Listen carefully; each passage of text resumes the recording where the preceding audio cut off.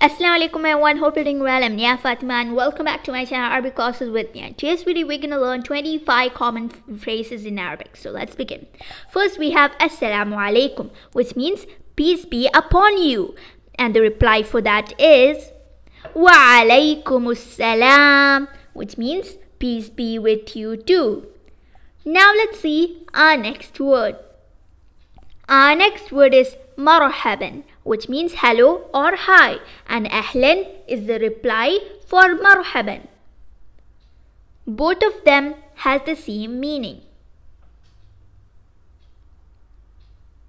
And our next word is ahlan wa sahlan, which means welcome. Let's repeat, ahlan wa sahlan. Next we have ahlan wa sahlan ya azizi in male form, which means welcome my dear. And in female form it is known as ahlan wa sahlan ya azizati. You have to add ta before ya to make it into female form.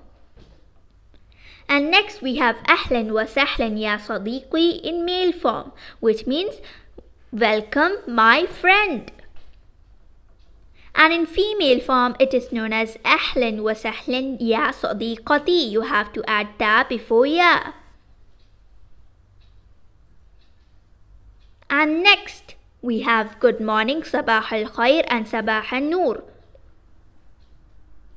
And next we have masa al khair, which is good evening. And the reply for that is masa al noor. Let's repeat, masa al noor. And next we have in male form kayfa haluka and in female form kayfa haluki. This means how are you?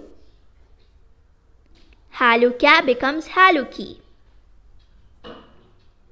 And next we have ana bi khayr shukran wa anti and ana bi khayr shukran wa anta. Anta is for male and anti is for female, which means I am fine, thanks, and you. Next we have ma ismuka, which means what is your name in male form. And when you're asking in the female form, it is ma ismuki. Let's repeat, ma ismuki. And when you're replying to this question, you have to start with ismi and tell your name. Next we have man aina anta for male and man aina anti for female, which means where are you from? And when you're replying to that question, you have to start with ana man and tell the place. Next we have how old are you, which means kam umruka in male form. And when you telling in female form, it is kam umruki. Let's repeat, kam umruki. Let's see our next word. And when you're replying to this, you have to tell ana dash sanawat. For dash you have to tell how much old are you. Next we have sayyidati, which means madam. And next we have sayyidi, which means sir. This is al-yawm, which means today. And next we have ghadan, which means tomorrow. Next we have kam thamn hadha, which means how much is this?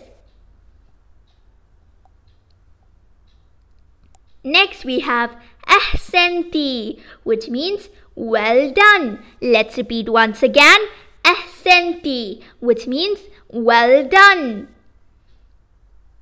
Let's see our next word. And we have next word as ana asifa in female form, which means I am sorry. And in male form, you have to tell ana asif. You should not add ta after it. And next we have shukran, which means thank you. Let's repeat, shukran, which means thank you. And the reply to that is Afwan, which means welcome. Let's repeat once again.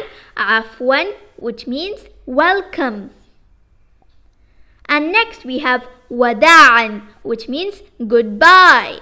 Let's repeat. Wada'an, which means goodbye. And next we have ma'as-salama, which means be safe. Now let's have a short question and answer session. Question 1. Translate welcome my dear in Arabic. But remember one thing.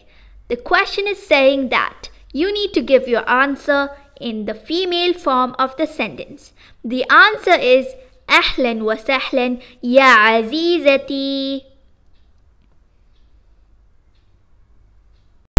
Thank you. Bye. Masalama. Hope you enjoyed this video and see you in my next video.